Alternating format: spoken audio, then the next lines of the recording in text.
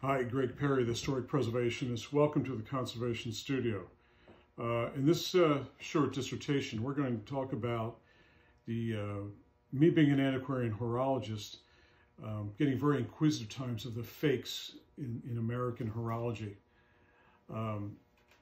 With limited skills, limited materials, I often marveled at some collectors that I work for or other collectors that would pay enormous sums of money for tall clocks and wall clocks. And, for example, $80, $100, $150,000 for a tall case clock from New England. And they all look the same. They're the same movements. So these people get seduced by a name, by lore, by deception.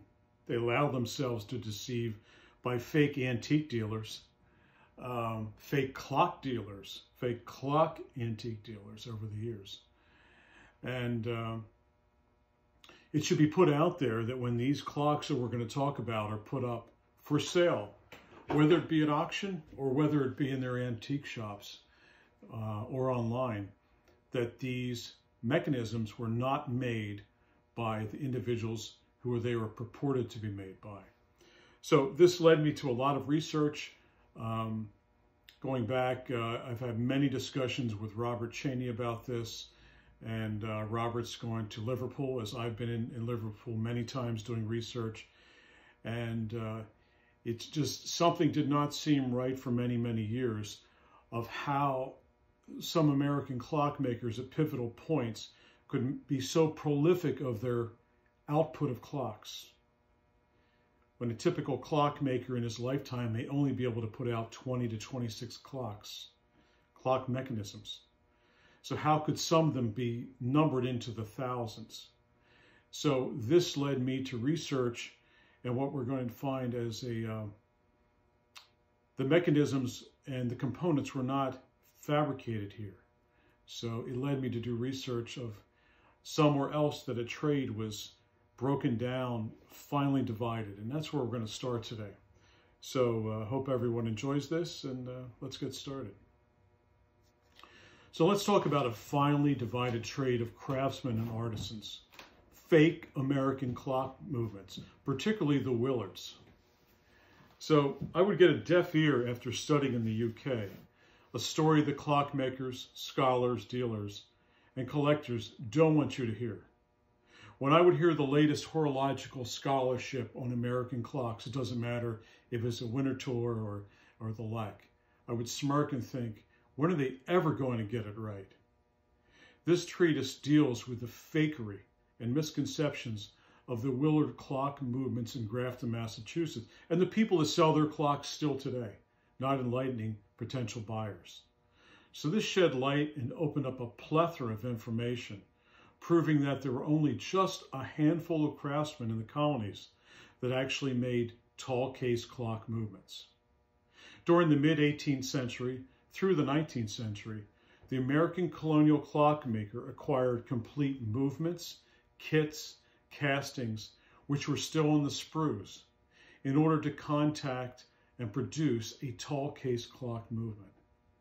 The birth of the painted clock dial in the late 18th century through 19th century was an explosion in the manufacturing of clocks for a very quickly growing colonial population. In Boston alone, just after 1800, there was a tremendous boom of horological need. This treatise of deception applies to painted as well as brass dial clocks. When Simon Willard in 1796 was putting for sale the tall case clock, he had a staggering list of what he was offering to the public: common clocks, steeple clocks, some with 3 dials, timepieces which were banjos, spring-wound clocks, clocks that would run a year, astronomical clocks, meeting house clocks, clocks that would play 6 tunes, and even a psalm on Sunday. One could only imagine Simon Willard, a very busy guy, getting little to no sleep for a person with such a prodigious output of material. To put it mildly, he would have had to have been a remarkably fast worker, to say the least. Willard wanted to be portrayed as a traditional clockmaker, or clockmaker 101, a clockmaker that does it the hard way. He wanted to be looked at it that way, making all the castings the hard way. There are no patterns, jigs, or diagrams known from Willard's workshops. If they were, one could compare the component by component with a supposed Willard mechanism. There were literally just a handful of other clockmakers whose diagrams, jigs, and their blueprints matched their existing movements in America. The Dominies, in their shop on Long Island, made clocks the hard way, with their own hands, even their own cases. These were rural clockmakers working with limited tools in very unpopulated areas. The point is that the amount of jigs matched the product endpoint. But with the Willards, this is just not so, particularly painted dialed Willard clocks. Some Willard tall case clocks have numbers well into the 1600s. Very prolific, wouldn't you say? Simon Willard wanted you to think he made all these clocks by himself. So how can a solo person make over 1,600 eight-day clocks and all the other clocks presumably mentioned in his paraphernalia and brochures, when other clockmakers over a 20-year period only could produce possibly a maximum of 50 clocks in their lifetime? This was their entire career. So obviously Willard was not making clocks the hard way, but from the Willard's bullshit story, people loved and ate up the nostalgia, with the clockmaker sitting at his bench, with apprentices filing parts and sweeping up the floor. So I can tell you that the story was far from the truth. In 1800 in Roxbury, Mass., I first thought that the true story lay in Birmingham, England, where all these dials were being produced, painted. James Wilson and Charles Osborne were producing these for the Willard tall case clocks. These were generally acquired from a horological supply ship arriving in Boston once a month. Further research led me to libraries and major museums, but to no avail. So I found in Birmingham, England, and in Liverpool, trade catalogs. These were known throughout the decorative arts world in the 18th century England and across Europe in the 18th to 19th centuries, containing huge portfolios of parts and fixtures of brass finials, clock movements, candlesticks, etc. So let's back up a bit. We had painted dials coming out of Birmingham, England in huge, huge numbers. And these were being used on Willard clocks with false plates, having an intermediate conduit that was mounted to the back of the dial and contained posts that would mount to the front of the movement with tapered pins. So this allowed a clockmaker in the 18th century, even from rural America, to mount his clock to a Birmingham dial. How convenient was that? And you can say you did it yourself. With only one consideration: design his movement with the drilled holes. He just had to have the holes in the right place. And these had to always be in the right or same dimension. Very simple, I would say. So this became an American standardization of fakery, basically. It gave Willard and others the ability to expand their output by using the dial from one manufacturer and the false plate from another. Perfect marriage. Just drill the corresponding holes in the movement and you were off and in business. Painted dials were seen in America by 1781, England by 1782, by Wilson and Osborne. Back in America, the first American to advertise painted clock dials was Mr. Paul Revere. You know, the British are coming. He was a remarkable general tradesman, yes. He made high-quality tankards and porringers and the like. But he quickly tried to get away from the bench, as I have studied him and others 18th century tradesmen. They had one thing in mind: limit their own handwork at the bench. These guys knew they were not going to be making money like their big merchant friends that they would see on Sundays at church. If they were to stay working and at the bench and at the so-called bourgeoisie in America, they recognized that there are only hours in the day and there's only so many hours in the week. They needed to start their own, and what they called themselves were manufactories of one sort or another. Manufactories. So how and where were these clocks really made? I lay the groundwork. One would have to be a caster, maker of parts by oneself. This is the hard way. That's a hell of a lot of work just to make a casting.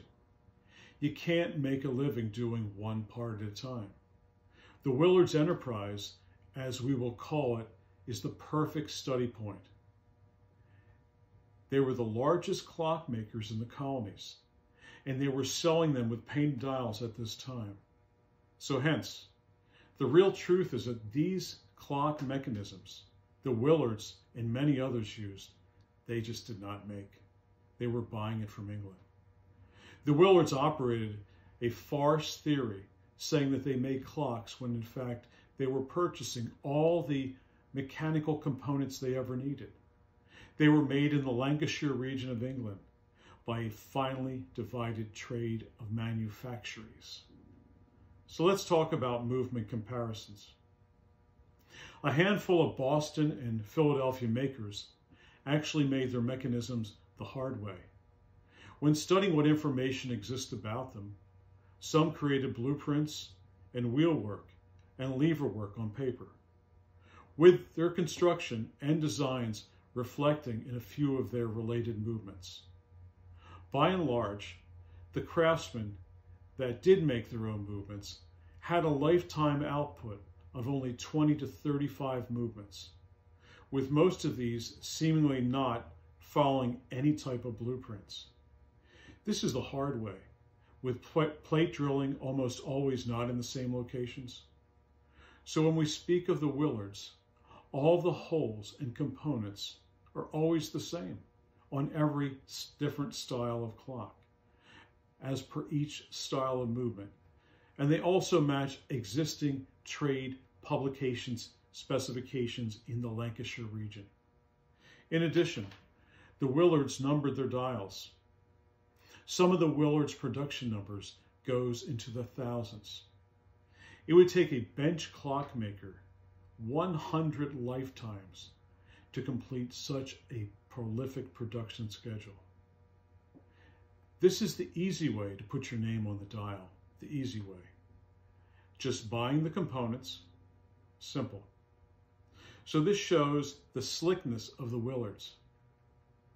So I'll draw an analogy of an 18th century painted dial and a certain type of draw pin. A draw pin is a tapered pin that you can put in the back of the leg of the dial to attach it to the movement.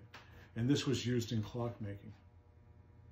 In 1805, an unskilled craftsman could make 20 of these common pins a day. And as the tradesman became highly skilled at making these pins, it would not increase his output that dramatically. Only 4 to 5 pins a day more. There were 18 different operations to produce this common pin in the 18th century. So do we want to talk about divided trades? Yes. Once a pin was completed, it was entirely separate trade just to attach the pin to a separate piece of cardstock so you could market it. Now that's my kind of trade. Maybe you could sell that in 2 to 3 weeks. So in those 18 different operations, 9 different trades were used distinctively different just to produce a sliding tapered pin. So how many trades do you think were used in an 8-day tall case clock movement? In period writing, it has been described as possibly up to 25 different trades to produce tall case clock movements in Liverpool, England. In the period, Peter Stubbs, a purveyor and merchant for objects, components, and hardware in Liverpool for the different trades, had a catalog. It was a full 85 pages both sides. For example, clock finials cast became and were supplied in 25 different sizes. This is how the average quote-unquote clockmaker throughout England and continental Europe operated his business at that time. This was all being operated from one of the longest port cities in the world.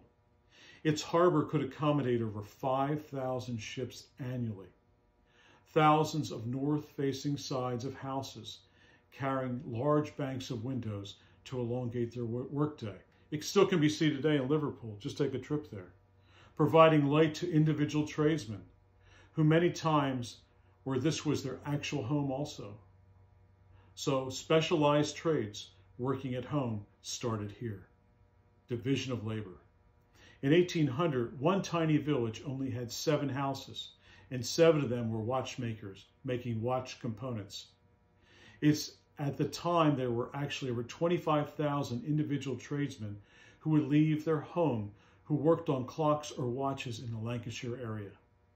So how did their trade operate? It needed a horological tool catalog. For example, screw plates to a hand-powered center lathe, which was one of the more complicated objects being sold and more expensive. The key for clockmakers was possible to buy a tall case clock movement in pieces, ready for assembly, by the so-called American clockmakers. These were being sold to jewelry stores within, say, a mile and a half of where the Willards had their business running.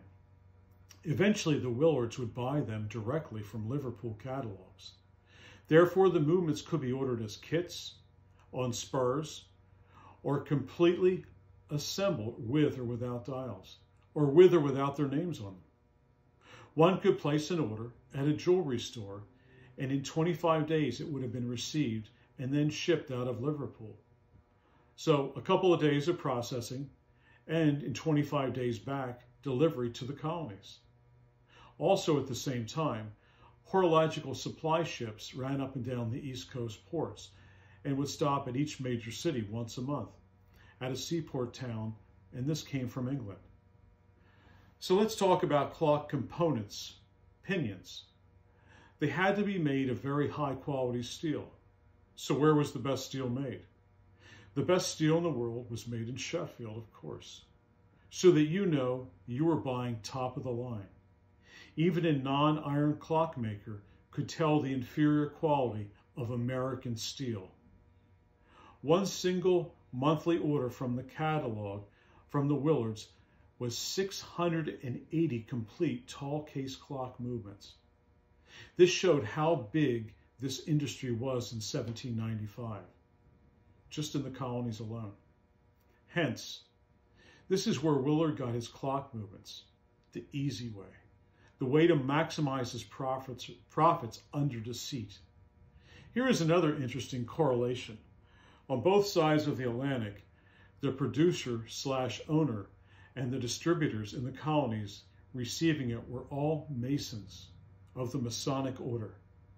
So how did you know you were going to get paid when you ordered something from England? Good question.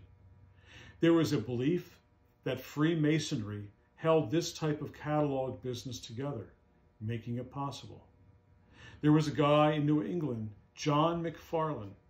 He ran a catalog wholesale and retail clock, watch, and jewelry supply concern in Boston.